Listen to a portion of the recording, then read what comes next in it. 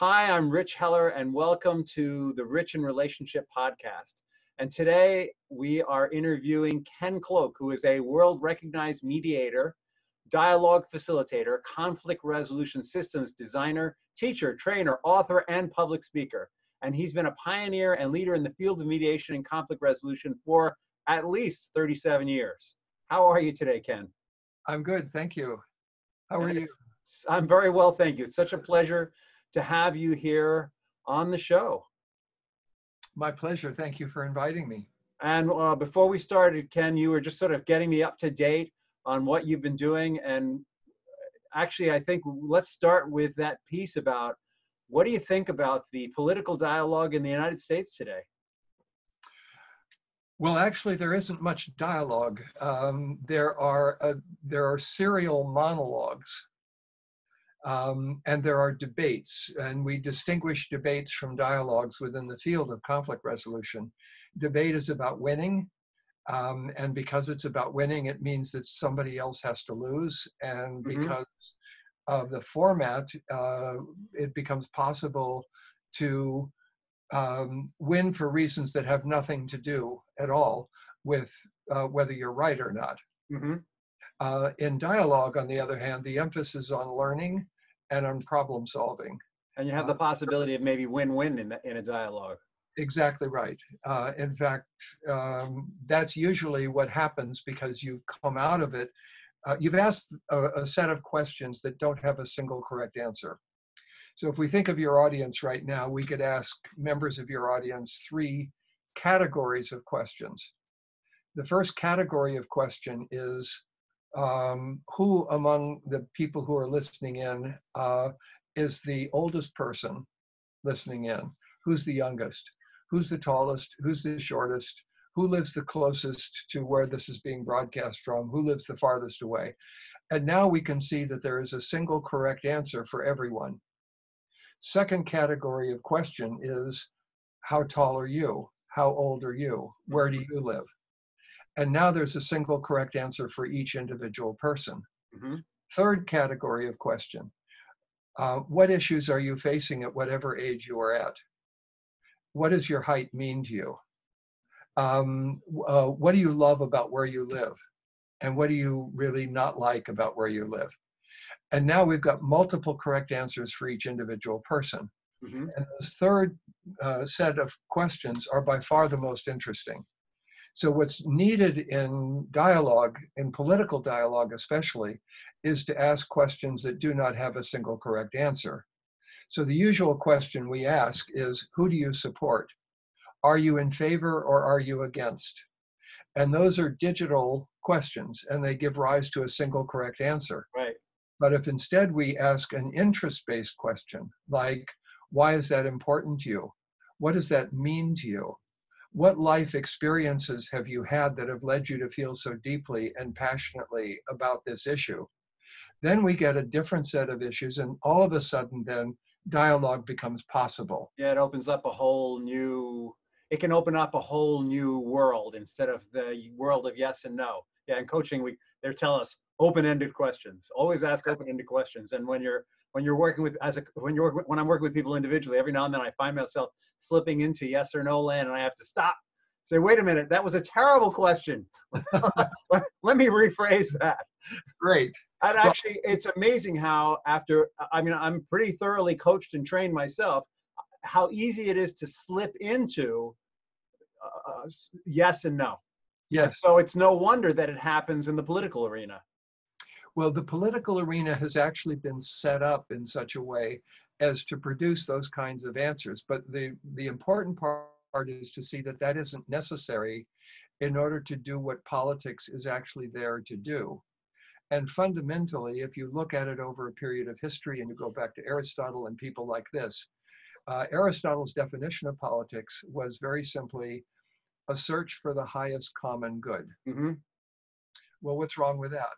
And the answer is really nothing, except the way that we go about doing it, which is to assume that there is one single common good for everyone that actually represents what is good for one group and not good for another. So in order to get what Aristotle is describing, there has to be dialogue. It has to be, we have to, taking the phrase from the title of your program, we have to be rich in relationship with each other. And that means listening, and it means confronting people who are different and have different ideas than you do, and actually being prepared to learn from whatever their experience has been. Mm-hmm. And then the second part of it is about how do you actually ask the questions that are really interesting, that move people in the direction of what politics is really about, which is essentially social problem solving. Mm-hmm. So if we think of politics as just trying to solve a problem that affects a lot of people, then what we have to say is everybody's got an angle on it. And for every angle that somebody has, there's a possibility of a better solution. Mm-hmm. So we know that diversity is useful in problem solving. If you have a group of people who all think the same, they'll all come up with the same solution. It'd be a really boring world too. Very boring. Yeah. So, but if we have a As much as I want everyone to agree with me and live like me, and because I am so right, if everyone were like me, it would be a really boring world, because I'm just not that interesting a guy, if we're completely honest.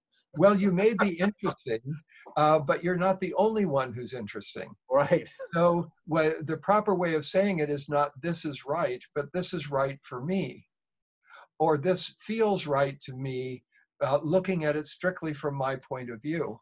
But we are in relationship. So all you have to do is ask, what would happen in your marriage or relationship or family if you tried to solve problems the way that we solve them politically? Well, and I would probably argue that, in fact, there probably is, the reason it's happening politically is because it's probably happening in our relationships one-to-one also. I mean, Yes.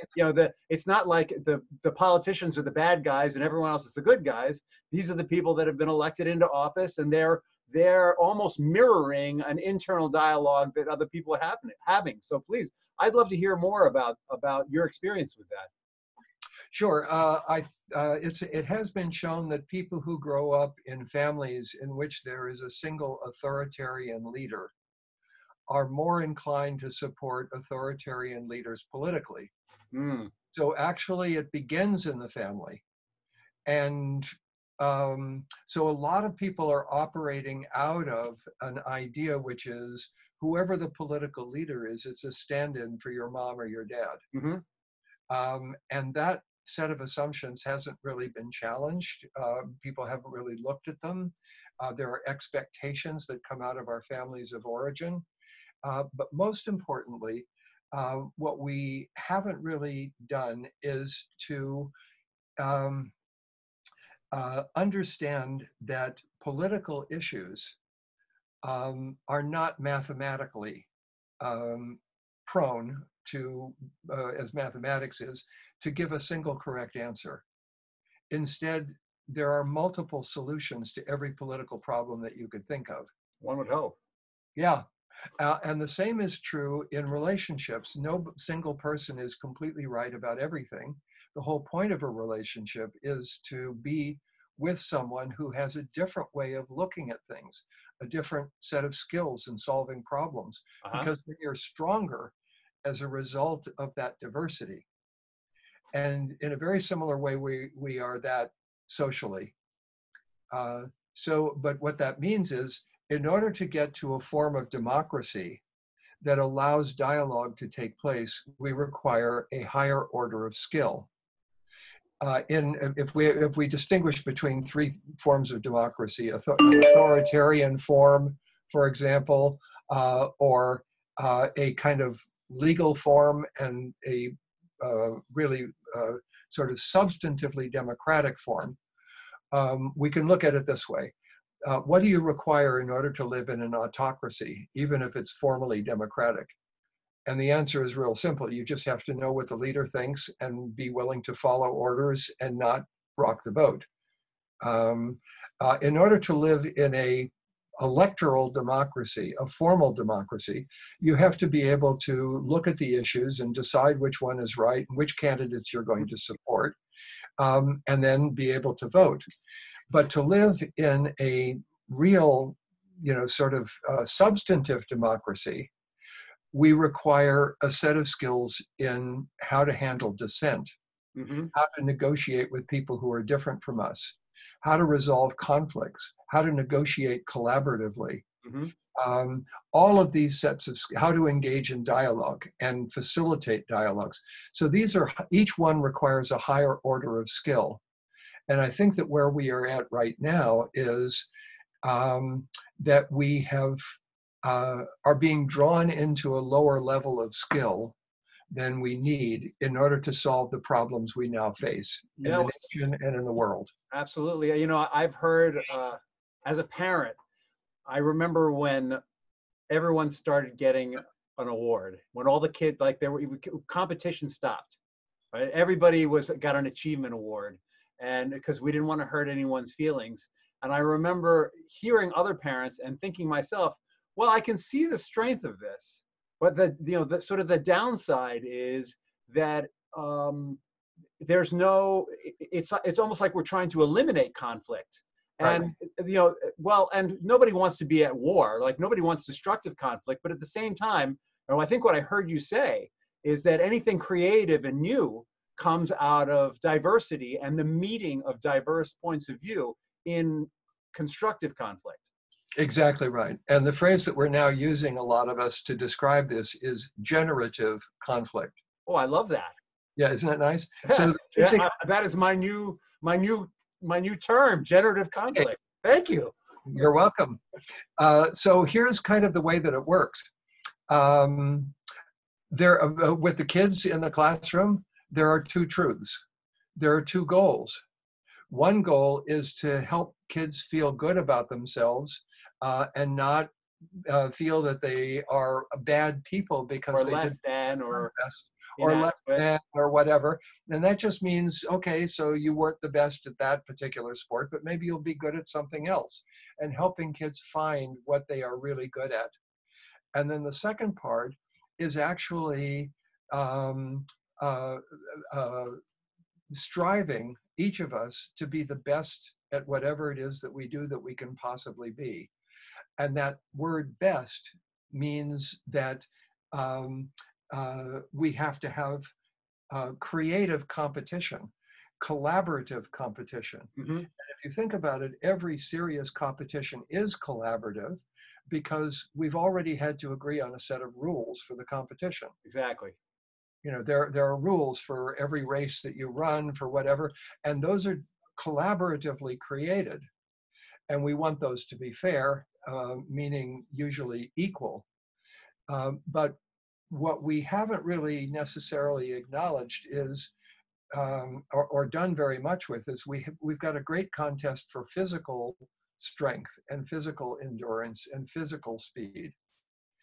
And we have a few things for mental agility and mental speed, some kinds of contests, spelling bees and things of this sort. Mm-hmm. But we haven't got anything for emotional agility, for emotional competence. And we haven't got anything really even for what we could refer to as spiritual or heart-based competence. Mm-hmm. And then there are others as well, in addition to those. So what's important, I think, is to have a kind of approach that says that there are multiple forms of intelligence. And we each have a different combination of those. Yeah, no, I've met people who were top of their class at Harvard, and yet who, with all their intellectual brilliance, have achieved less than perhaps they would have liked to in life because they didn't understand the emotional side and how to interact emotionally. And I've met people who have massive emotional intelligence and have maybe less on the intellectual side, but because they know how to connect with people and relate to people, and because they understand their own limitations and how to work with people who have strengths where they don't, have been massively successful. So I totally get what you're talking about there. And so how does this idea of generative conflict show up in let's say in a marriage relationship or with Sure. parenting or in these arenas? Well, it shows up in a variety of different ways, but I think we can see that in the first place, it shows up in every conflict. So here is a very broad description of what I think conflict is, having spent now 40 years, mediating. And I think that this kind of describes, a very simple way of looking at it. If you think about who doesn't get into conflicts, we can describe two groups of people. In the first place, there are no 2-year-olds who experience conflicts over romantic love. Why? They're not ready yet. Second, we can assume that there are no 60-year-olds who experience conflicts with their parents over curfew. Why? Because they've already figured out how to solve that problem. Mm-hmm. So what conflicts do we actually get? And I think the answer is defined by two things. On the one hand, by a problem that we are now required to solve in order to learn and grow and become who we actually are. Mm-hmm. And on the other hand, by the fact that we do not yet have the skills we need in order to solve it. And so what happens is we tend to get into relationship with people who have skill sets that we don't, who are strong in places where we are weak, who look at the world in slightly different ways, because together we are able to approach problems in the world much, much better. And we feel kind of whole, like, more whole than we do when we are alone, oftentimes in those relationships. So those are, the difficulty is that everybody who's different from you, that's a possible source of conflict. Uh-huh. So how do we turn it in a generative direction? And I think the first answer to that is by not assuming that there is a single correct answer, that one person is right and the other person is wrong. Instead, and that, of course, that's exactly what happens in divorce, is that polarization happens. But if instead we are able to ask what is right about what the other person is saying, what makes it feel right to them, under what circumstances would that actually be the best approach? Mm-hmm. And under what circumstances would the approach that I'm suggesting be the best approach? And now can we find a way of combining those two approaches together that yields a higher order, mm-hmm. Not just a transformational, but a transcendent way of addressing that problem? So here's an example. There are two ways of combining things together. First, you can take hot water and cold water and mix them together and get lukewarm water. Mm-hmm. And second, you can take water and flour and heat and make bread. And you might need a couple more ingredients, but I'm with you. Yeah, you need a few more ingredients, yeast. But let's just say that we can at least make something out of that. Yeah. And so what happens is, if you look at it from the point of view of the water or the flour or the heat, none of them can imagine the bread. Mm-hmm. The hot water can imagine something lukewarm, and the cold water can as well. But what we've created when we make bread is something brand new, something that scientists call an emergent phenomenon. It emerges out of the combination of complex, very, very different things. And so that's the place where the conflict becomes generative. It leads us to higher order relationships. Someplace new and not imagined. Yeah. And I love that. I mean, have you ever had a pastry and wondered how the heck somebody invented that thing? And that all the trial and error that must have gone into first the crust and then the glaze and then that makes perfect sense. Right. So when we go back to relationships, so for a second there, it sounded like we were going to, everyone gets an achievement award because we're going to acknowledge everyone's point of view. But I like the way you qualified that with, well, they're right in a specific context, And what's really interesting about that is when you look at how people get to come together, there's that, when people first meet and they fall in love and they see stars and everything's wonderful, there's that sense that when that person sees you as someone you never imagined yourself as being. and Yeah. you feel like so much more of a person in that person's presence, and vice versa. And that's part of the whole being in love experience. Now, that's statistically lasts 2 to 3 years.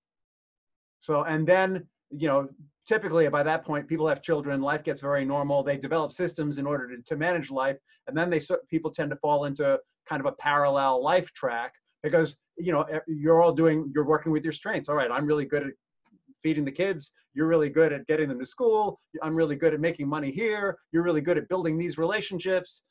And so it becomes a great team effort. But the relationship itself may suffer in that time period because everyone's so focused on doing what they're individually good at. And so what I'm curious about is, what I hear you saying though, is there's still that possibility of experiencing yourself as that person that when you were in love, that person who they saw you as, and that person who you saw them as. That possibility is still there. I'm curious, how do you see there you are, you're living those potentially parallel lives, living in your individual strengths. Your unified strengths maybe aren't showing up so much, except that you're a great sort of tag team wrestling team. In tag team wrestling, I don't know if you've ever watched that menagerie, but it's pretty interesting. Usually one person's in there and the other one's out, and the person who's in there says, man, I'm tired, slap, you're in. Every now and then they get in there and beat on someone together illegally for the joy of the audience. But that's pretty rare. How do you get it so that you're moving out of that tag team parallel life thing to where you're being generative again? Well, this is difficult when you have kids because the kids tend to, sort of set the stage for what they need to satisfy their interests. And they are primary. I mean, they are a covenant. They are a covenant above all things. Yeah, and we love them, and so we do all kinds of things for them. Instinctual. Yeah. So I think there are several things that are needed. The first thing that is needed is to actually stop and reflect on where you are in the relationship periodically. Once a year, New Year's Eve, every 6 months, every month, whatever it might happen to be. And the basic form of that is for one person to turn to the other person and ask, how are we doing? How am I doing? What is one thing I could do that would make this relationship work better for you? Mm-hmm. And now would you like to hear one thing I think you could do that would make it work better for me? The second piece of it is, and this is a little bit about a kind of phrase, which is, I was so busy chopping wood, I didn't have time to stop and sharpen the axe. So you're so busy taking care of the kids, you haven't got time to stop and actually improve your relationship with them or your relationship with the other person who's caring for them, mm-hmm. etc. And then what happens is a lot of stuff gets swept under the rug, and the larger that little bump becomes under the rug, the more difficult it is to trip over. Yeah. Yeah. You trip over it, and then you become frightened of picking up the rug because there's so much underneath it. Yeah. But you have to really, at some point, pick it up and look underneath, and then to own the parts that you have contributed. So in every relationship, it's not 50-50. It's 100%, 100%, or it isn't going to work. Mm-hmm. So if you say, well, 50% of the love has to come from the other person, it doesn't work that way. You have to be ready to give 100% of the love that is inside of you. Or if you're withholding it, you have to ask yourself the question, why? Mm-hmm. And oftentimes the answer to that is either there is some need that I have that the other person is not recognizing, or number two, there is some conflict that we are experiencing and are stuck in and don't know how to get out of, and we're gradually getting worn down and exhausted by this chronic conflict. And then what is necessary is to stop and say, how do we do that? How do we figure out how to make this work? And then we can come back to what is one thing I can do that would make this, relationship work better for you, or questions like that. I think it's also important to track things back to your family of origin. Yeah. Not just one generation. I'm a follower of Pete Scazzaro, who has this emotionally healthy relationship program, also spirituality. But Pete's very big on a multi-generational approach Yes. to looking at how we behave in relationships. And it's interesting. I did the work with him where I did my family tree, and I could actually see how decisions that were made several generations up were influencing me today. It's like when you really look at it, where the functions and dysfunctions are, you can see a direct chain right from your great grandparents to your grandparents to your parents to you.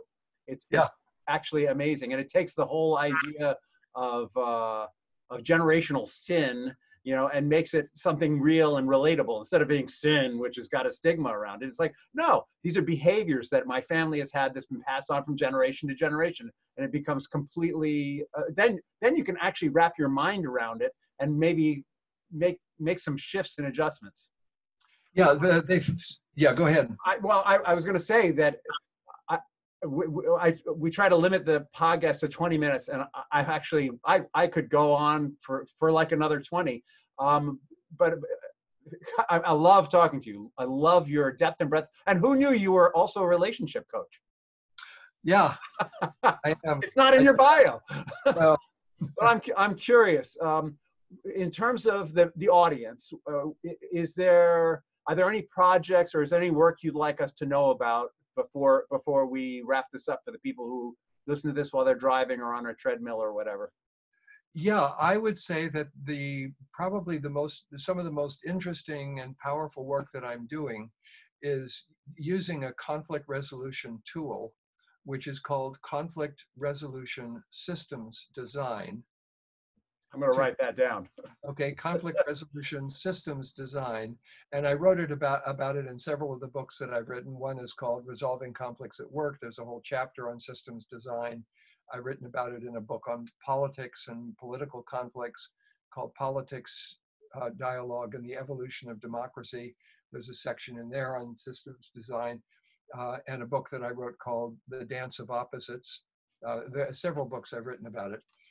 In any event, what it is looking at the system and trying to design the elements of a system that is going to work for you. And so I work with couples to figure out, okay, have you had any conflicts with each other? Yes. What is one thing that happened in that conflict that you would prefer never to experience again? Okay, can we reach an agreement that neither of you are going to do that? And it sounds very simple, but it actually becomes very, very rich and successful. And a second part of this is to go deeper, to redesign the systems design process itself so as to include heart-based questions. Because when we think about systems design, we think about it more or less mathematically or structurally. Sort of very left brain intellectual. Yeah. So here's another piece, a set of questions you can ask. What is one thing that you would like to acknowledge the other person for? What is the thing that you would most like to be acknowledged by them for? What is one thing that you'd like to apologize for that you have done in the past that you are prepared to now say that you would not, you think was unsuccessful, and you'd like to not do that again? And was that the apology you wanted to the other person? What is the apology that you would really like to hear this person say to you? And are you willing to say that? And on a scale of 1 to 10, 10 being highest, how would you rank that apology? Right? So these are ways of building into the relational system acknowledgement, apology, forgiveness, reconciliation, heart-based questions that invite people to talk about what they love about each other. And those are the things that really matter, that they really care about, and that they're afraid of because they mean so much to them, and therefore they don't ask them. Great stuff. And one last question. What is the legacy that you would like to leave behind you as sort of a thought leader in the realm of relationships and mediation? I would say that it is the importance of digging beneath the surface and discovering what is taking place at a deep level within the conflict. So oftentimes I find in relational conflicts especially, there are the superficial issues that people are fighting over. And beneath that are a set of interests. And beneath that are a set of underlying needs and desires. Mm. And beneath that are a set of fears Hmm. about what would happen and how am I really treated by the other person. And beneath that are a set of self-doubts about ourselves that we oftentimes externalize onto other people. And so digging deeper is the thing that I would say is the big and important part of relationship building. Always dig deeper. I love it. All right. Well, thank you so much for your time. And I'm sorry this went so quickly. Maybe we can do this again sometime. Love to. Okay. Thank Oh, you. before you go, Yes. people want to learn more about your work. Where is there a website they should go to? How would you like them to reach out to you? Yeah, it's www.kencloke.com. Easy lemon squeeze. CLOKE. Got it. And I'll make sure that that is on the resource page. Perfect. Thank Thank you very